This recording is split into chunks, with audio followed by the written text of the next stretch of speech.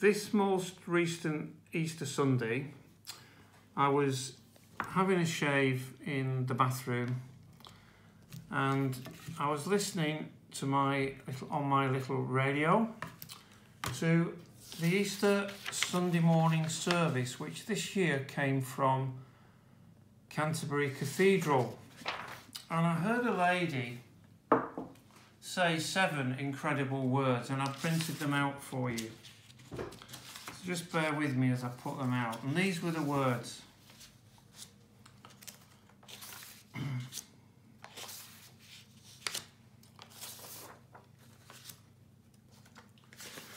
But go, tell his disciples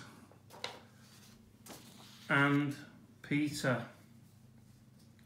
7 of the most incredible words that you've ever heard, Stuart. You're joking. You're right, I'm joking. It was 2 of the most incredible words I've ever heard. And they were the last 2. And Peter. Let me just give you a little bit more context for this statement. It was early on the morning after the Sabbath. Jesus had been crucified and buried, and 3 women were making their way to the tomb with the purpose of anointing Jesus' body with spices. And on the way there, they have a discussion amongst themselves because they realise that they are unable, between them, to move the large stone which had been placed across the entrance to Jesus' tomb. And they wonder who is going to do that for them. But when they get there, they're actually astonished to find that the stone has already been moved. And so quite bravely, they enter into the tomb, and to their utter amazement, they see a young man there dressed in a white robe, and he's sitting at the right-hand side of the tomb. And quite naturally, the ladies are absolutely spooked by this. It frightens them. And so the first thing this young man says to them is, "Don't be afraid." He tells them that he knows who they're looking for. And he says, "You're looking for Jesus the Nazarene, who was crucified. But he's not here. He's risen." And invites them to see where Jesus has been laid in the tomb, because he wants to prove to them that he's not done anything with him and he hasn't put him somewhere else. But then he says these 7 words, "But go tell his disciples and Peter. He's going ahead of you to Galilee, and he will see you there, just as he told you." I want to focus now on those 2 words, "and Peter." The 3 women had clearly seen an angel. Now, one of the things that angels do, or some angels do, is to carry messages from God to people. And on this occasion, the angel had been sent with a message. Now, one of the things they don't do, they don't edit the message that they're given. They don't ad-lib, they don't add things in.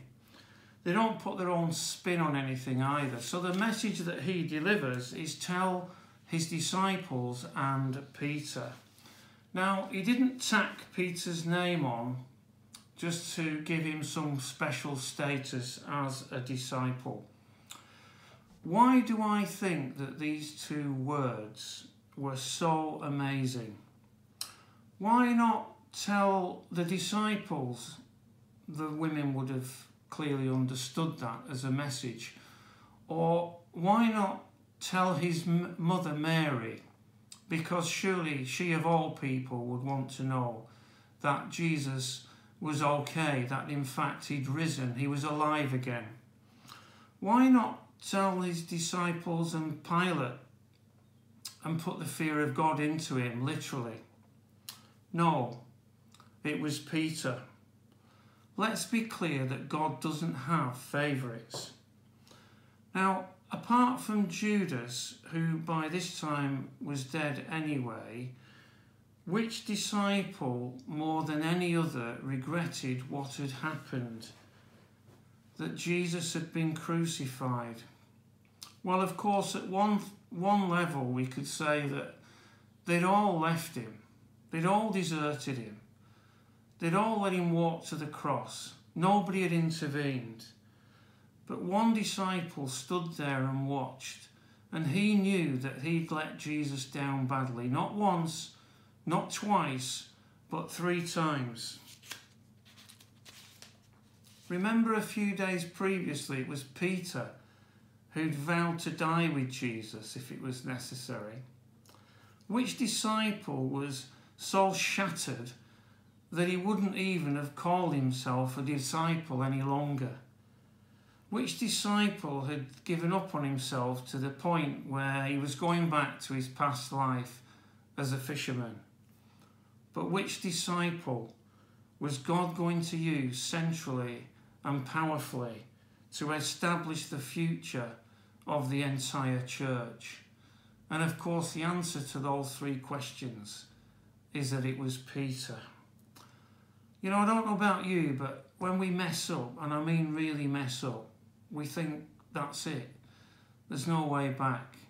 But this message really reminds us that Jesus loves to restore people who've fallen, who've let him down, and we do let him down sometimes.